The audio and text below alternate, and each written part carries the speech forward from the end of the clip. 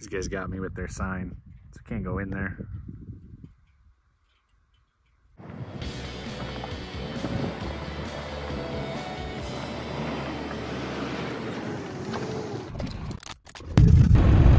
So somebody challenged me a few weeks ago. They said that Barelas Coffee House actually has the best huevos rancheros in Albuquerque. So I'm gonna give it a shot. I've never been here before, but first thing I can tell you, one, is it's packed. Like, the parking lot is already packed. And number two, it has like 1,500 reviews on Google, and it's like a 4.3 star average rating. So I'm excited to check it out.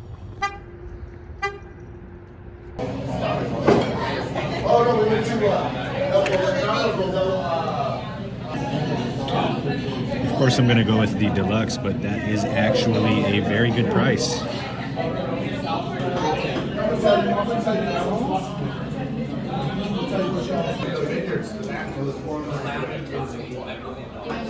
That was the best challenge to Vic's Vittles Loaded Huevos Rancheros that I think there is. I think that I need to separate them in categories because I like Vic's Vittles for a different reason. The loaded comes with bacon, sausage, and ham in it. And it's really, really good. And garnish. This didn't have garnish. But this is going to have to be the best standard huevos rancheros I think that I've had. And I've eaten all over the state, probably at least 50 different restaurants where I've had huevos rancheros. And this was a very good challenge. Very, very good challenge. So today I'm stopping at Smokey Bear Historical Park.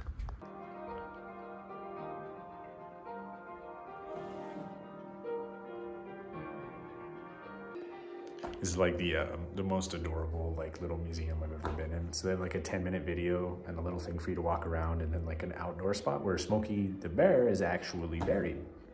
Gap in most Taos fires, which most believe were started by people, swept over 17,000 acres. Hundreds of firefighters battled the blaze, which raged out of control for several days. A strong wind trapped the firefighting crew, who were lucky to escape with their lives. In the blackened and bare forest, a frightened cub had lost its mother. The crew carried the cub back to camp, and then Ray Bell, the pilot of the New Mexico Game Department, flew him to a vet in Santa Fe. For several weeks, Ray and his family cared for the little bear. Right from the start, Ray wanted to name the bear Smokey. Pretty quickly, others agreed that Smokey the cub could help spread the fire prevention message. And it was true. Smokey was flown to his new home at the National Zoo in Washington, D.C., where he grew into a very large bear. Every day of his life, he was visited by hundreds of children who were delighted to see him, even though he didn't look exactly like the bear in the posters. He became so popular that children around the world knew of him and his message. When Smokey died in 1976, he was brought back to be buried at Smokey Bear Historical Park, near the forest that was his first home. Smokey lives on in his fire prevention message, and people have been listening.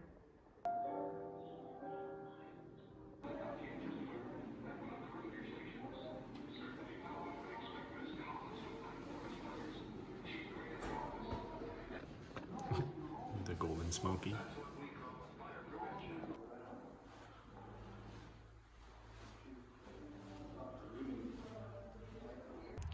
This place is super cool. So I was just in the exhibits and the theater and everything. You can check all that out.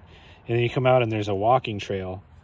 There's a fallen firefighters memorial, and then Smokey's grave, where the bear is actually buried. I didn't even know that Smokey was a real bear until like last year. And then I found out that he actually came from New Mexico, which is even cooler. And then he's buried here. So this has been on my list since last year. It's really cute. It's not very big, but it's only $2 to come in and check it out. So if you're ever passing through and you want to stop and check it out, I definitely recommend it. It's pretty cool.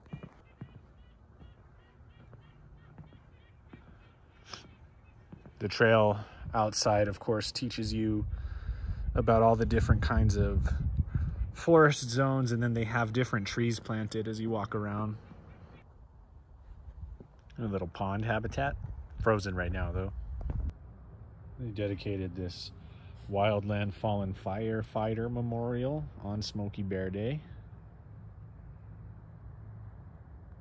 says Smokey retired from the Forest Service on May 2nd, 1975. He was 25 years old. That's 70 years old in human years, which in those days was the mandatory retirement age for all federal employees. Smokey was honored as the first bear to become a full-fledged member of the National Association of Retired Federal Employees. This is the resting place of the first living Smokey Bear. In 1950, when Smokey was a tiny cub, wildfire burned his forest home in the nearby Capitan Mountains of the Lincoln National Forest. Firefighters found the badly burned cub clinging to a blackened tree and saved his life. In June 1950, the cub was flown to our nation's capital to become the living symbol of wildfire prevention and wildlife conservation. After 25 years, he was replaced by another orphan black bear from the Lincoln National Forest. And I learned last week, too, it's not Smokey the Bear. It's just Smokey Bear.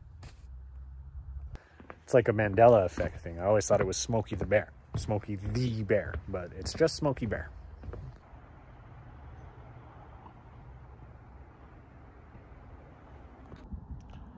So this is like the Smokey Bear mountain viewpoint. And Smokey was found in the gap as a burned little cub. Poor little guy.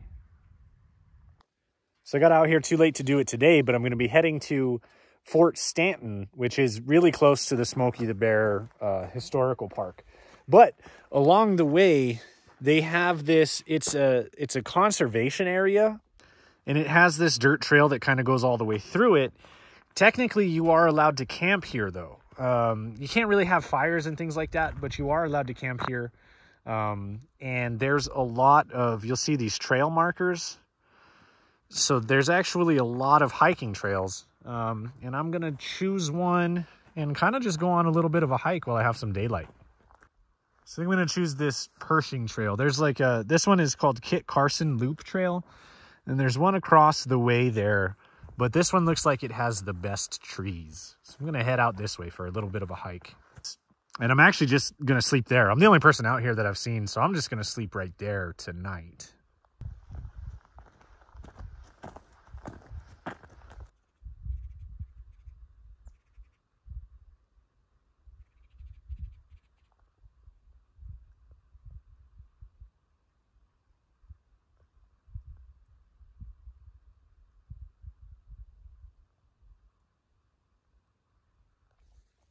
Hanging out up here has inspired me to get my backpacking setup going. So if you guys have any recommendations for backpacking gear, leave it in the comments below.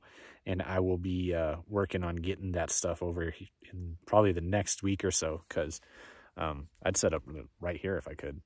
Let's go with, this has recently started happening. These shocks are going out.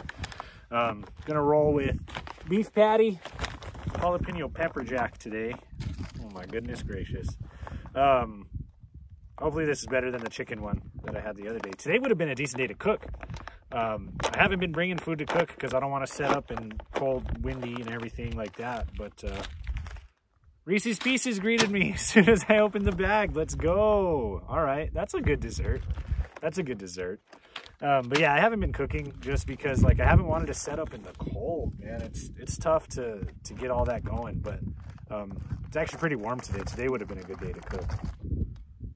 So here's the patty in the MRE pack, and you can see like the outline of it. It's like actually a rectangle patty. Pretty interesting. Chocolate chip cookie or an oatmeal chunk cookie as well. It's got Reese's Pieces and a cookie. Plain tortillas. Cherry cobbler. A lot of dessert in this one. So I'm gonna get this fired up though. I'm just gonna eat this.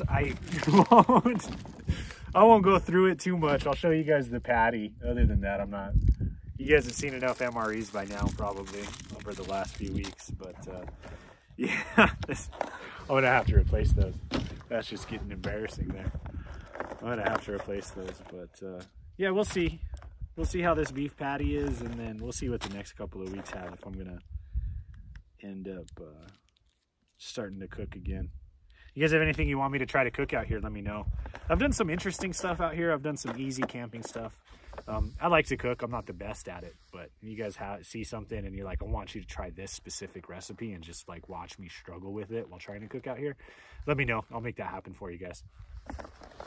I'm actually just gonna like full send on this burger. So I got the tortillas, and then they gave me, in this one I will eat it's a cheese spread with bacon. I'm going to put that down and then eat the patty with that. See, this makes sense to send this cheese spread with bacon. It seems like it might be too much. The tortillas that come in these are always like super brittle. I'm assuming that's just an age situation there. Let me open that up. And then they sent a ketchup packet.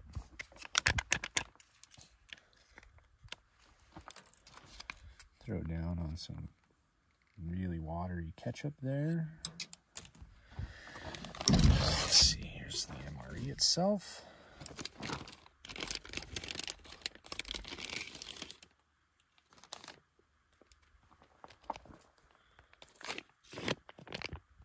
Get a look at this beef patty in here. Let's go.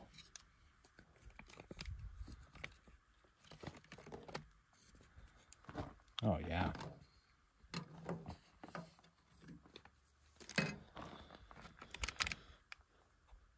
The way I figure it is kind of at the end of the day, it can't be worse than that chicken thing I had the other day.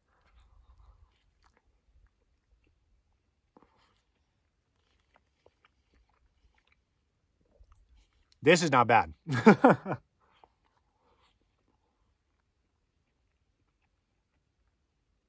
This one is actually, even with all that weird stuff on it, I'll actually be able to eat this one.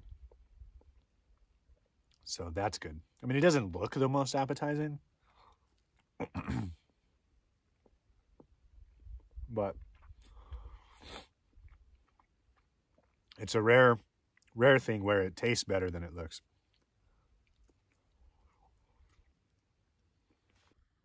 The only thing that's actually dated in this MRE, Best by, what is that, May 2018? The thing about candy is it's just one giant preservative, so technically I don't think candy can ever really go bad. That's why you shouldn't eat that much of it, though. But still low-key happy about these.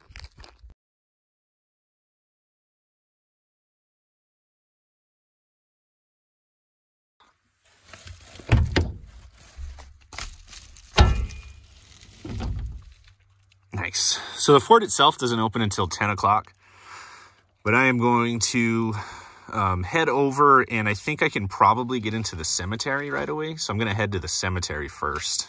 Ah!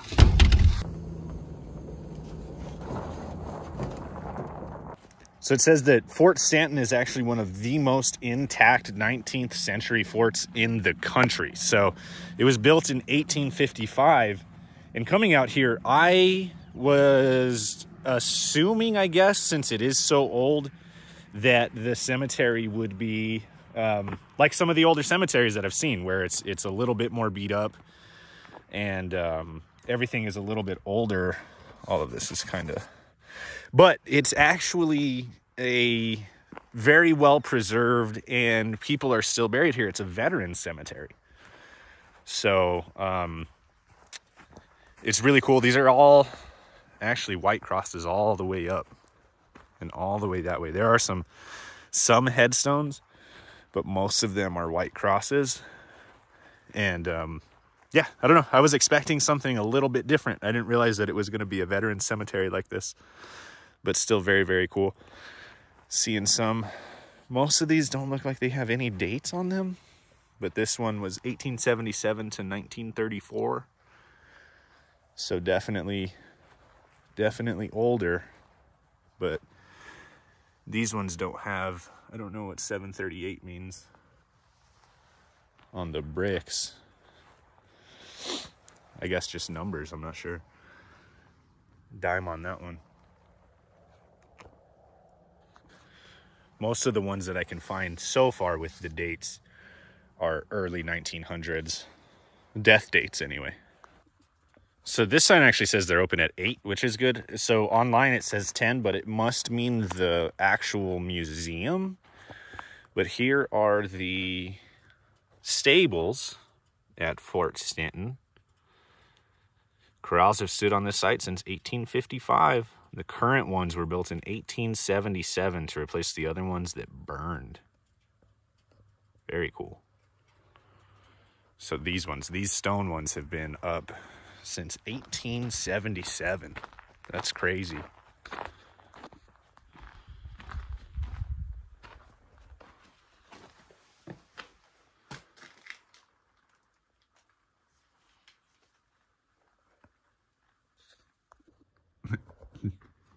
Check out this power box. Sheesh, buddy.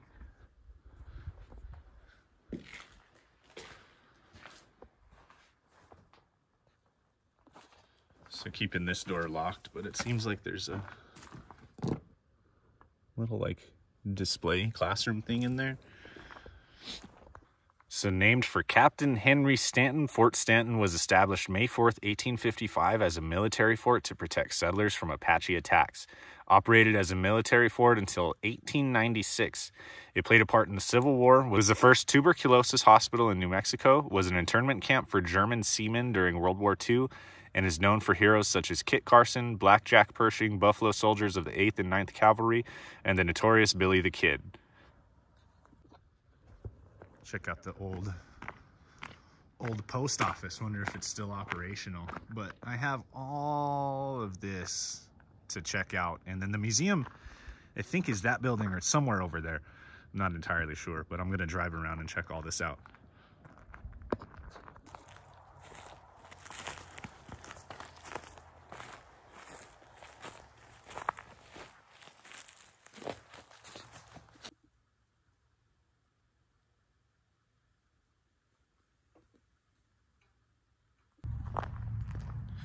I'm gonna guess that this is like where they had the tuberculosis hospital. I don't know what made me think that they would have some of these buildings open and available to walk into, but so far it seems like that's a big no for walking into some of these. So there's a lot to explore though. This place is actually freaking huge. This building would be so fun to ghost hunt though. I wonder if there's like a way, if there's somebody I can contact and just be like, hey, let me spend the night in the old TB hospital and ghost hunt it.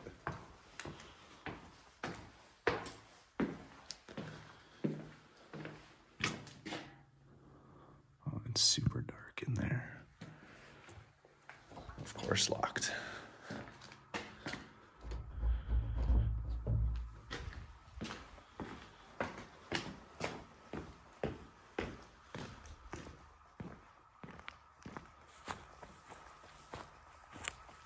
Somebody set off an alarm over there somewhere. Probably somebody else trying to do the same thing as me. Pulling on door handles that they shouldn't be pulling on. So they have this trail and like the sketchiest plywood and pallet bridge to walk over the river. Oh, that's hilarious. Oh, wow. So this is Japanese segregation camp number 1. During 1945, 17 men of Japanese ancestry were imprisoned here in what was officially known as Japanese segregation camp number 1. The site was heavily guarded and surrounded by a 10-foot tall barbed wire fence. Prisoners' quarters consisted of 2-man wooden victory huts. The men shared basic facilities with German segregants housed next door. That is crazy. This side I can actually go in too.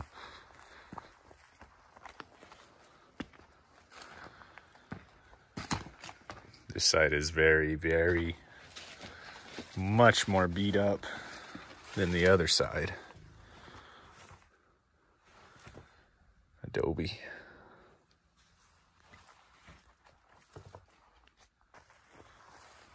This part to me looks awfully lot like a CCC building.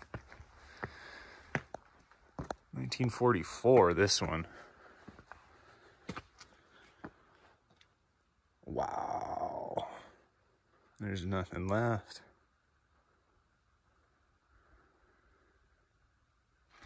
And I definitely can't. Can you imagine trying to walk on that? There's no way. Wow. Oh, wow. There's actually a, like a basement area to this building.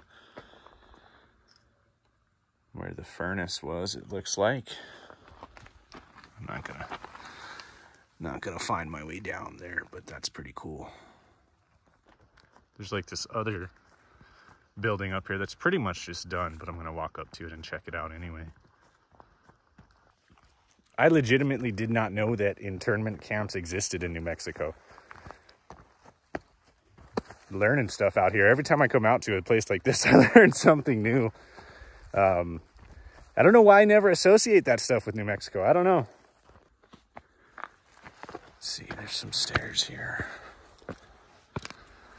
Whoa. What the heck? I wonder what this would have been. There's no sign for this particular building right here. We have these little things coming up out of the ground, and then there's this thing that at some point, is this power?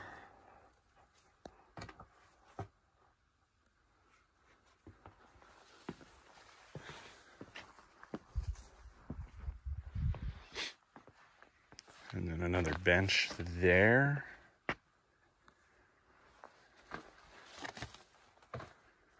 Some small little like storage room here. I wonder what the heck this was. Keep in mind too, that's like the internment camp area. Let's see if there's anything left behind in this building.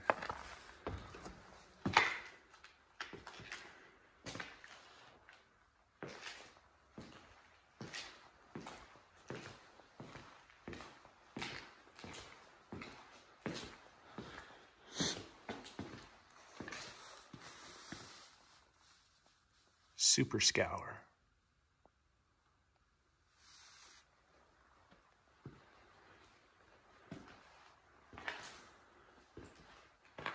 So this would have been like the kitchen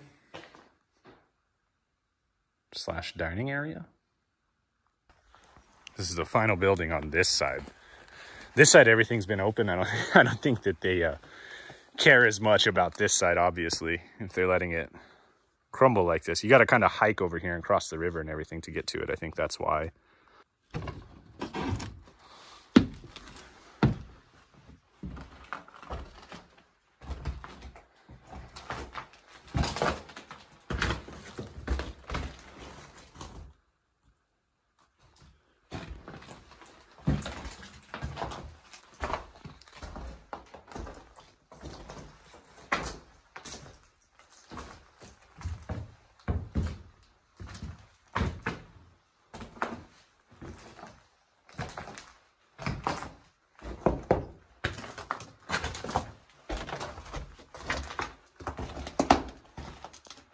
Probably a good thing there's no power.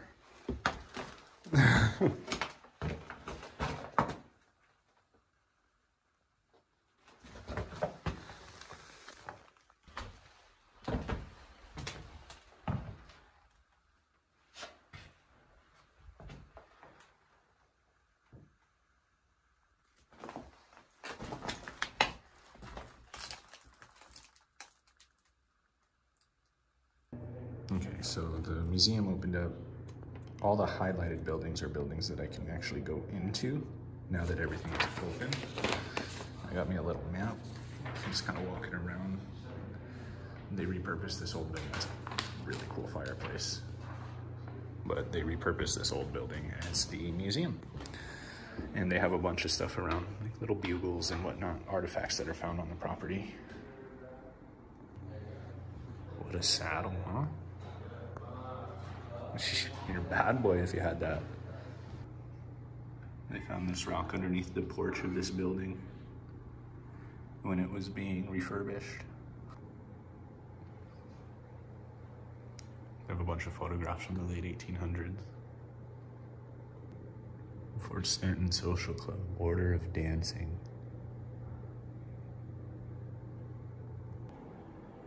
This long list of rules is for the patients. Patients. The patient showing evidence of intoxication at any time will be disciplined. Patients who have a fever are not allowed to play card games.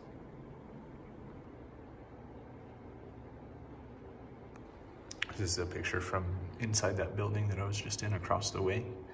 Had the dishwasher in it. That's crazy. So I was standing right where these dudes were. They represent migrations made between mountain and prairie. Migrations of necessity. So I learned a couple of cool things while I was watching the video. That building that I was just at, that it was like the giant hole in the ground. I was like, what is this? It was a swimming pool built by the prisoners, and they held diving competitions there. Go figure. I also learned that there's a cave system around here, but they have it closed. So they have the cave system actually closed. It's a 30-mile long cave system, but it's closed because of white noise syndrome. I guess that the bats have. So they're protecting the bats right now. You can't actually go into the caves, unfortunately. But right now I'm in the barracks dining hall. So there's 5 buildings I actually get to explore, and I'm really excited about it. I should have brought my ghost hunting equipment, though, because I'm the only person in here, and I bet you I could have found something. I bet you something could happen. Check this out, though. So this was the original barracks.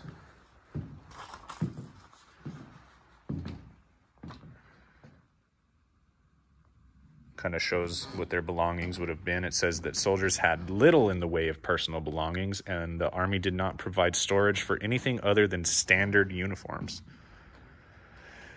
2 soldiers slept in each bed head to toe and back to back. 80 men could be housed in these barracks. So 2 men were sharing these beds in here, each one. That is crazy.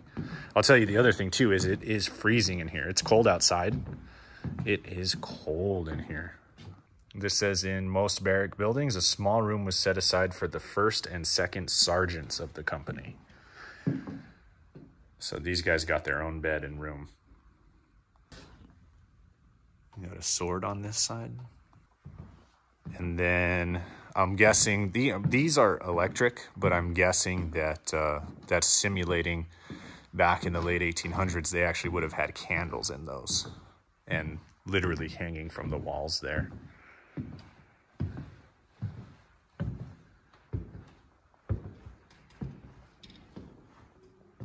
So you got candles, tin cups. This is also the, I think I had said dining hall, right? Barracks / dining hall. Yeah, that's what this is right here. So I guess they could have come to get provisions right here, or whatever they needed. And it's really just stone walls, no insulation in the ceiling. This is pretty cool. They have like an old uniform laid out. Warm socks, at least. Wool, I'm guessing. I just saw this. I missed it on the first walkthrough, but at least they would have had a wood-burning stove in here to heat the place up because it's so cold.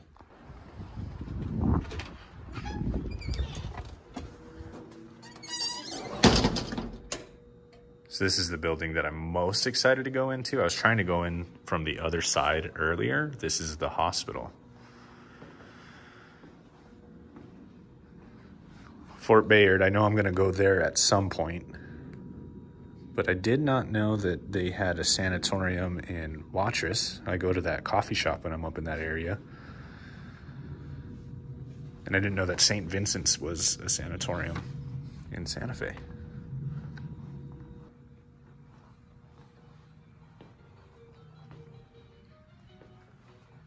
And like a little look into the everyday life here, occupational therapy.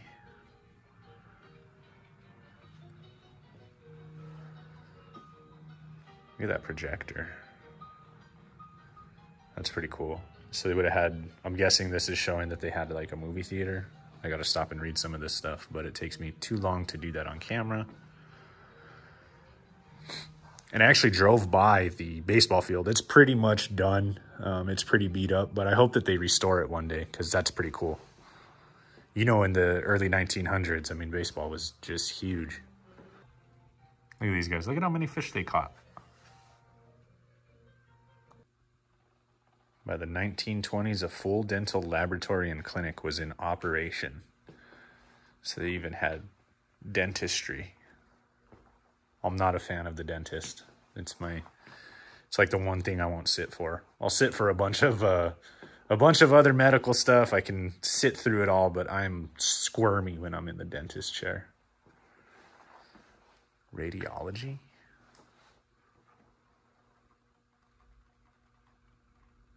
For some reason, I didn't realize that the X-ray was discovered in 1895. Look at this blood bank.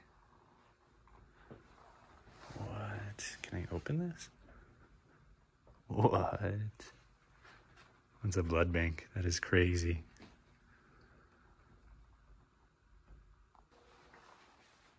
Just the pharmacy. So you just had pharmacists like smashing medicines together in a bowl back in the day.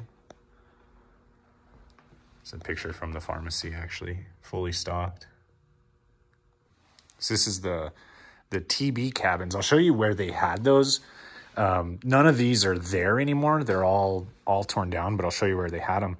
They believed that open air was one of the cures. So, I mean, you had just people sleeping outside to get as much air as possible to help cure TB. Tuberculosis.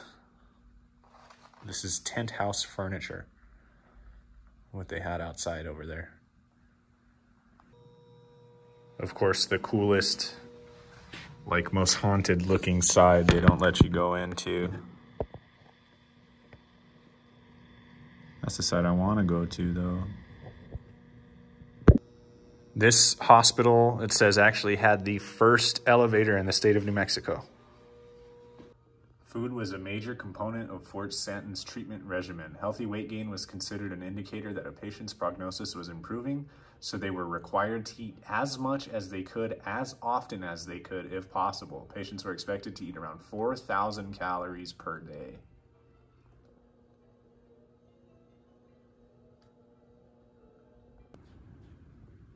So this is the Catholic chapel. It's a stone building.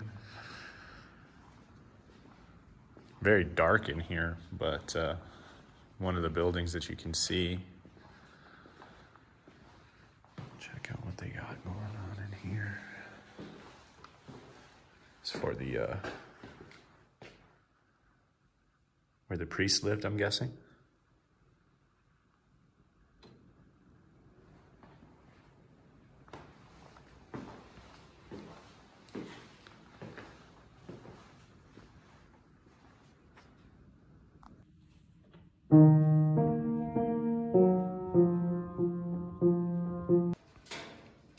The heater just kicked on and started popping. It scared me. So this is the commanding officer's quarters. Let's see, it says a few people who lived within these walls. So the commanding officer and his family were allowed to live here in this house. And you can see this is a lot bigger than sharing a double bed with somebody, like the other soldiers had to do. Got a nice little fireplace there. Let's see. Joining rooms?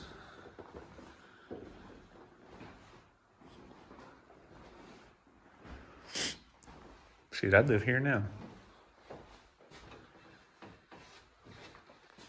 Got back-to-back fireplaces like that. That's pretty cool.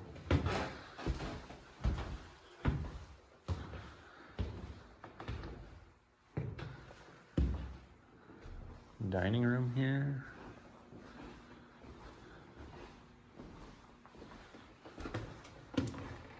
Well, this place goes way back.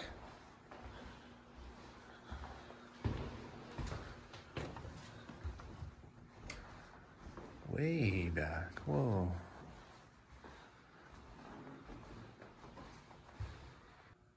The cowards never start and the weak die along the way. All right, man. You got the kids' rooms back there. What do you guys think this is? What is that?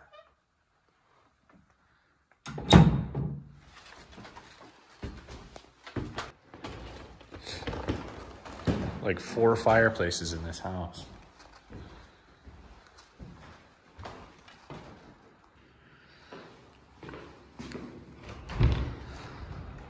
So we've been making the loop. We started there and have come all the way through to here. I think there's one more building that they let us go into. It's either that one or that one. So this is the officers' quarters, not the commanding officers' quarters.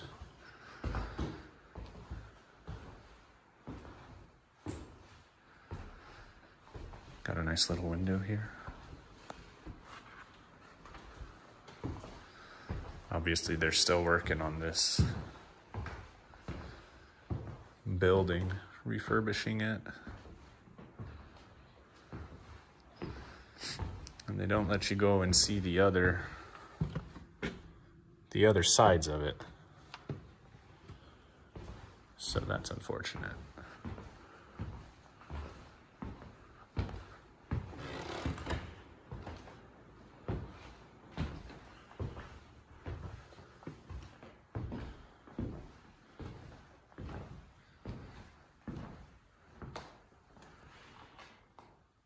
Nice little houses, though. Would have been a nice place to stay for sure.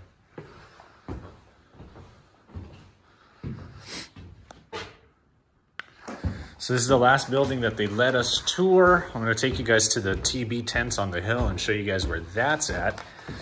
And that's the tour for now. Obviously, it seems like this place is a work in progress. It became a state monument in 2007. And I'm assuming they just need the funding to get it to where it needs to be. They're trying. So right up here is where they would have had those open air tents and people with tuberculosis just living in basically a little tent city, if you will. Right up here. Of course, I have to come see the trucks. They want you to stay behind the chain, but it actually looks like they have an exhibit in there. They got somebody laying on the bed, little helmet, but I guess this exhibit's not ready. It says that they're selling pins in order to get this exhibit up and running. So on my last little abandoned stop here, I saw all these cars kind of like tucked away in this field. And then there's like a little abandoned adobe that I wanted to check out.